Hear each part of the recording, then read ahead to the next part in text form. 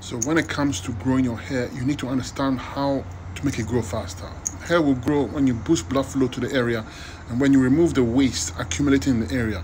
The waste remover is the lymphatic system. So we gotta strengthen the lymphatic system. For the blood flow, we can use herbs to push blood flow to the area. We can also massage the scalp. We can use shampoos and hair oils. These will stimulate the scalp.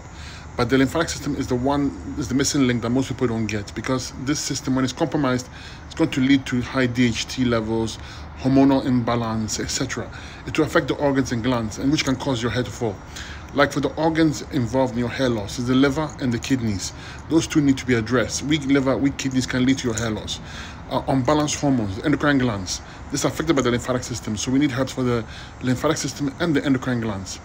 We also need to use herbs that will strengthen the hair follicle, like Foti or Hishu, horsetail, high in silica, and also nettle leaf, nettle seed, fantastic for hair growth. Those three used consistently over a period of time will give you thick, beautiful, healthy hair. Now we need to use foods to push the lymphatic system, so the fruits are going to be there. You can also add in some green drinks. Dark green veggies, juice them. They're full of nutrients, minerals, and vitamins, will help nourish your hair. And now give it a little bit of time, your hair will start to improve. Okay, that's how simple it is.